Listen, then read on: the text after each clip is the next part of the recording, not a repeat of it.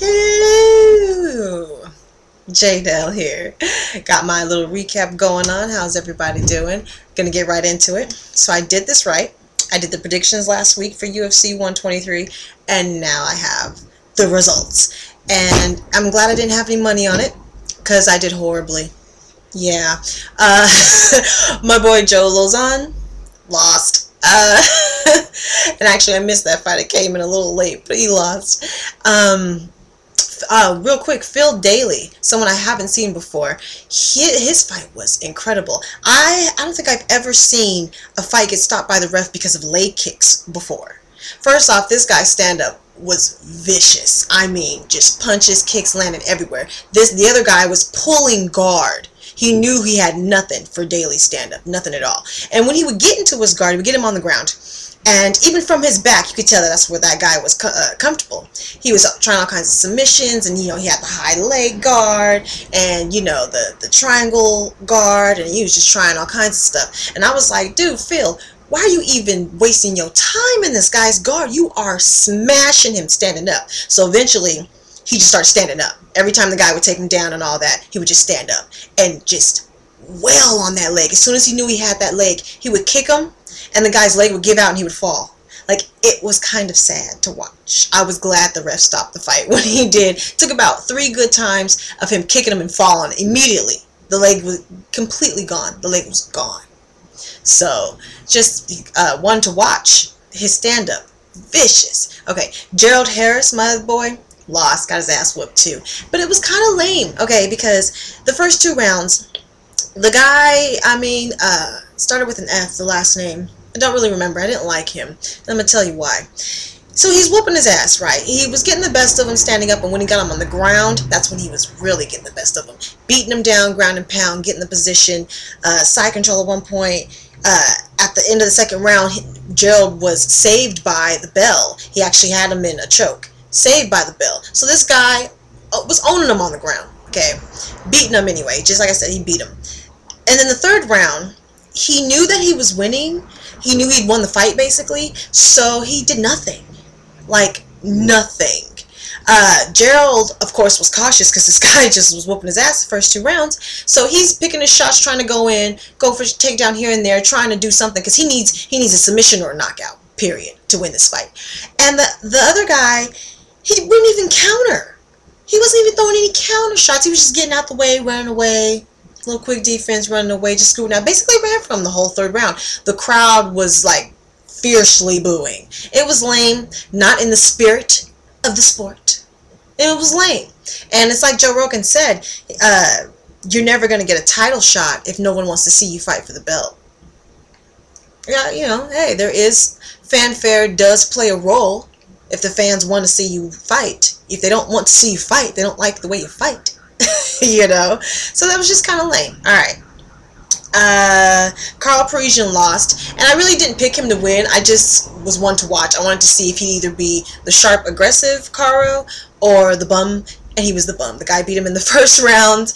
Holloman, ground and pound. He got all pissed like the ref stopped it too early. Dude, you lost. He was all sloppy, and it was the bum. Alright, does anybody know? I think we gotta get right to BJ Penn, Matt Hughes. Yeah, we're there. Okay, so I went against BJ Penn because I was mad at him. Okay, I'm sorry, BJ.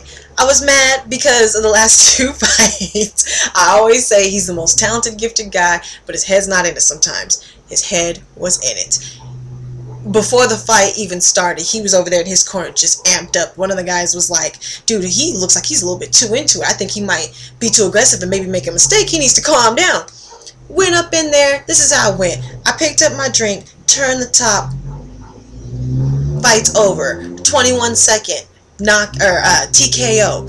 Goes in there, catches him with the right, hard right, knocks him down, gets on top of him, about 3 clean shots to the face where his head was bouncing, and the ref had to stop it. Matt Hughes didn't even know what happened. He didn't know what he got hit with. He didn't know if it was a knee or not. It was a hard shot. Matt Hughes looked disappointed, and like I said, I never really cared for him as a fighter. But these last few fights, you know, he was making me a believer. He looked great. He looked great. But BJ went up in there and just highlight reeled him. That's going to be one of my new things. He highlight reeled him. Man. And BJ's back. They're all saying BJ's back, and now this puts him back in the hunt for the belt. However, what's he going to do if Frankie Edgar still has the belt? Because honestly, I don't think BJ Penn can beat Frankie Edgar. Sometimes there's a fighter who you just can't beat, and I think Frankie might be that. I don't know. Yeah. So we'll see what's next for BJ Penn, but he beat him in 21 seconds in the first round. TKO. Alright. Rashad Machida. Let me look at my time. Okay. Rashad Machida. I wanted an exciting fight, and I actually liked it. Some people thought it was boring, but I liked it. The first 2 rounds, they were feeling each other out. Rampage was kind of the aggressor. However, every time Machida threw a shot, he landed. He hit leg shots, very sharp, clean. I love the way Machida fights. He is, for me, he's a fighter that I really think embodies the art part of mixed martial arts. The way he's so talk about elusive. Man, such a great word for him. He gets in and out, and you really can't hit him. He's really just pretty to watch. A pretty fighter, in my opinion.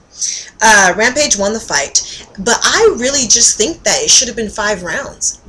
I know it doesn't, it's not 5 rounds since the title shot, but sometimes some fighters, they're so used to fighting for the belt. Like Machida's had the belt for a while. Rampage's had the belt a lot. Same thing happened in the Nogueira Randy Couture fight. A lot of people just thought, man, I wish there was 5 rounds, because at the end of 3, they were both still fresh. They were just getting going. Randy won, but it was just kind of like they needed 5 rounds, and this was a fight that I thought just kind of needed 5 rounds. 3rd round, Machida opened up, whooped up on him, took him down, submissions, the hits, he was pounding him, just hitting him, tagging him. Machida opened up in that 3rd round. Rampage had some counter hits, he had his little shots in too, and when it was kind of shades of old Rampage, because when he hit him hard, and you could see it was like, oh, that's shades of old Rampage, So, but even Rampage admitted that they needed a rematch immediately. So, and I'm looking forward to that. I would like to see a rematch immediately.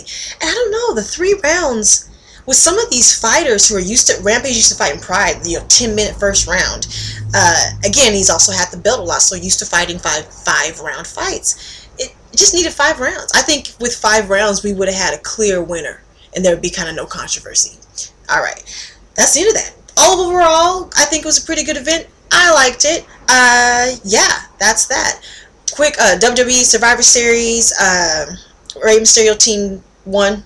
Rey Mysterio's team won.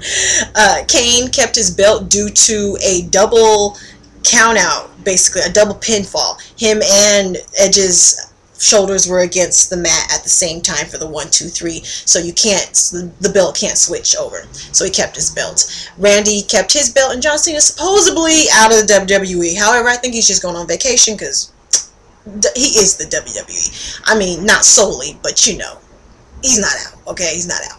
The female match was pretty good. I'm always looking out for the ladies. I want us to just get better and get more vicious. And I liked seeing Natalya take on 2 chicks. I thought that was cool. She won. She beat Lay Cool. And it was kind of vicious. They took it outside the ring, used the barriers and things, and got kind of rough, which is what I'm looking for. I want the girls' matches to be credible. I want people to be into them, They were getting there, then they fired all the good wrestlers, the rough wrestlers, and issued in the whole eye candy thing again. I don't know, but now they're trying to get back to the females really wrestling, and I thought I liked it. Go Chicks. All right, the Jets pull it out again. 10 seconds left. Oh, touchdown to Santonio Holmes. They're killing me. 3 weeks in a row with these last-minute wins. Okay, that's it. Ladies, make your own money, sign your own checks. Goodbye.